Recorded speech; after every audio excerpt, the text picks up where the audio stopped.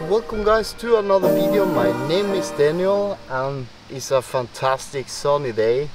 I'm out testing the Vern final product of the NorTent one-person tent that is coming out this July.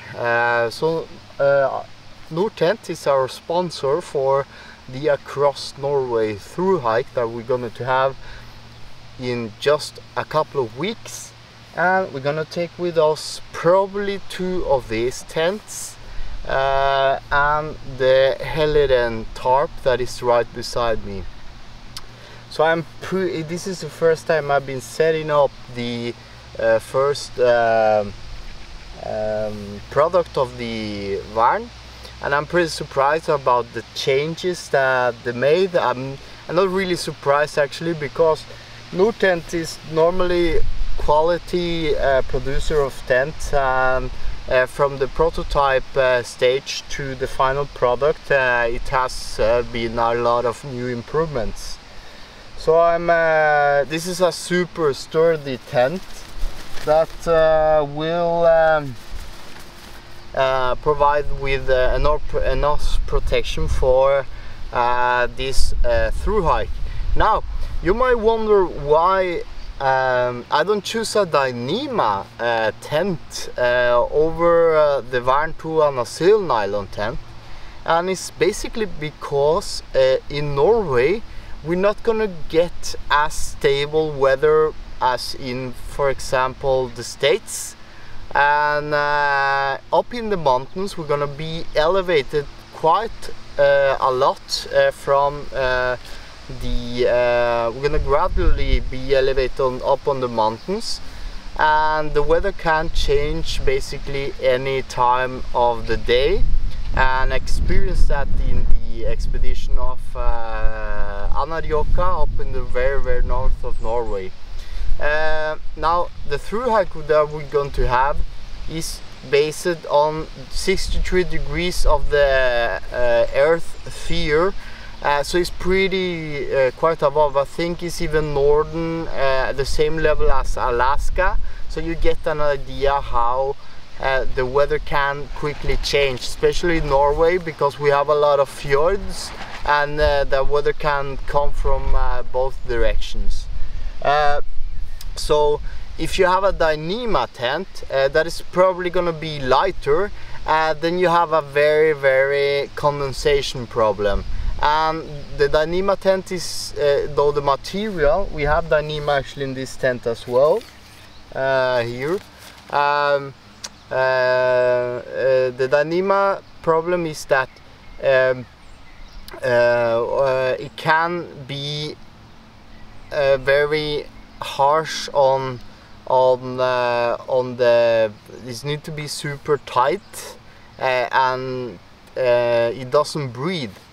And if a cloud or mist comes in, everything that you have is going to be basically wet in Dyneema tents. The pro is the weight.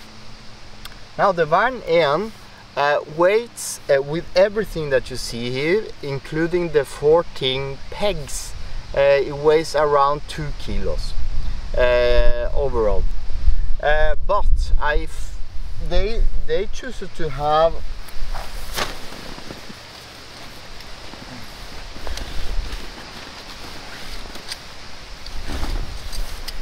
they choose to have 14 of very good solid pegs.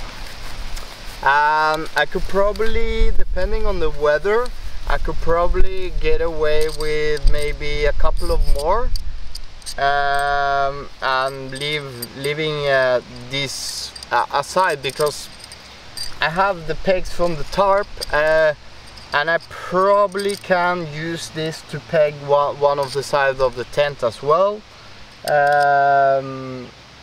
Probably, I'm not sure, but this take 300 grams, I believe, or 200 grams in all, 150 grams or so you can actually lower the weight even more.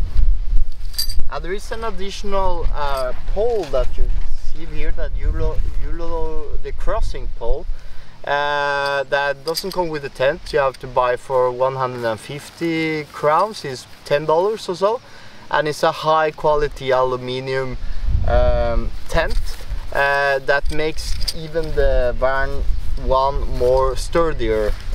I would probably bring a couple of those with the tent for the across Norway, but it's really not necessary.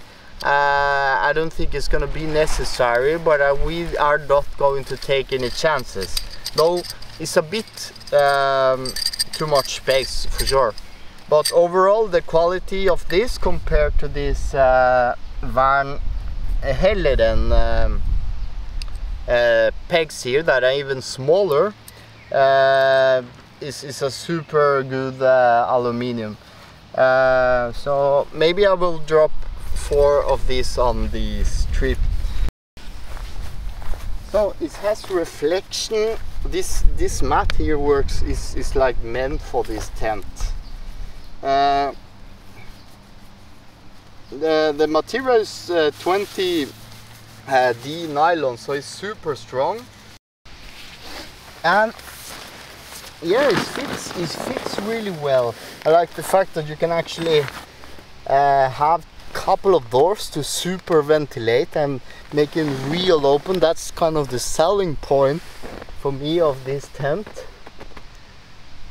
And it has a space enough to even fit 2 backpacks here. Matter of fact, you don't really need the tarp as well. You can use this as a tarp. The tent is super easy to set up. This is pretty different many of the tents that I've seen. You only need to set up the mill aluminum pole and then pitch the tents right. You have three and Dyneema parts here, so it doesn't tear apart. And you can even attach it from the side and adjust this here as well, so even tighter, and you can get a higher inclination of the head. And there is the Dyneema for super heavy. Well, this is for the additional poles. Actually, I choose to put one there as well. And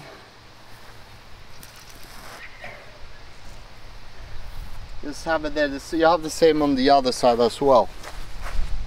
So, man, this tent, even though it's not super tight on that, then you need some more adjustments. It's gonna be very aerodynamic and can withstand a superb weather and storm. This is actually a 4-season tent, and you have to remember that Dyneema tent aren't a 4-season tent.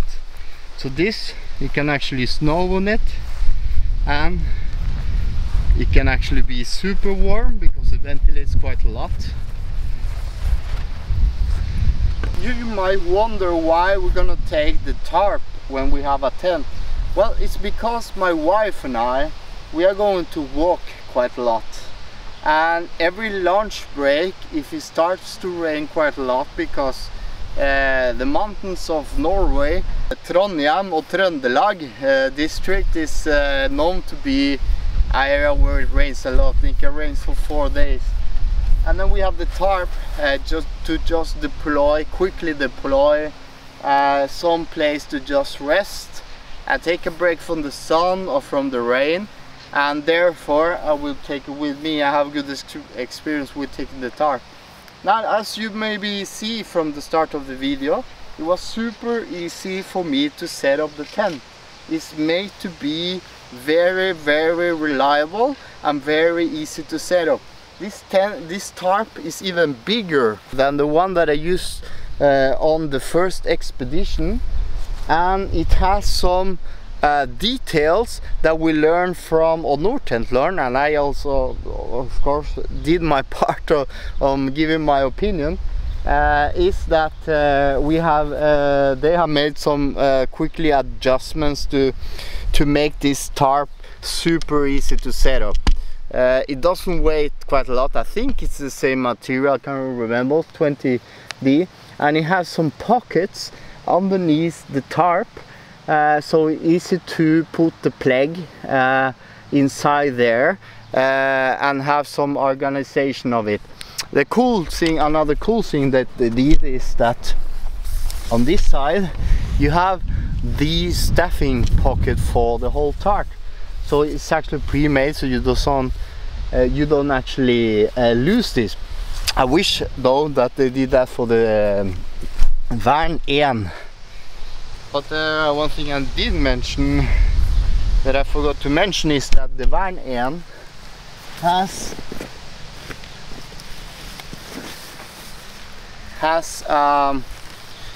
a pocket inside for the repairing stuff for the tent, so it's a good thing. I wish that they had a space for this to put it in the same way that you have done with the tent, because there are a lot of a lot of stuffing bags that get lost sometimes in the nature. But this is a superb feature that they have, and they actually have a little better adjusting points. So this is one way to do it, because when you are on a tree, you can actually do this a different way. So you can attach, imagine that this is a tree, and you can put this like this if you want instead, or like that. So this is a super way to actually set up the tarp pretty quickly, and it's not difficult to put it back on the stacking bag. The tents are a bit thinner than the Vern one, and it follows 2, 4, 5, 6 pegs for this tarp. Sorry. So let me see if there is something more. Yeah. So this tent is the Vern1, and the Vern2 is gonna come with us, maybe. We're really not sure. So as you can see, I have taken up the crossing pole on the top, so it flags a bit more, but then again you can actually use this to adjust it a bit, and the stakes on the bottom. So that's the crossing pole there. So it's give you more stability from storms and stuff. So let's pack this up, and if you are wondering about something, let me know in the comment below, and I will try to reply to you guys. So let's pack this and put it on the backpack and see how I'm gonna to carry this. Well, so I have packed up the Vern, and I have taken off 4 poles and the crossing pole, just to see how much it weighs now.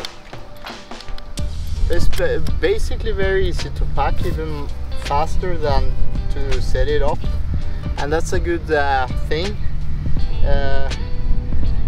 Depending when tent is semi-freestanding, I think it's pretty easy to set up. Let's see. So just by adjusting some small things, I can even get out of it, saving some small grams of the 4-season tent.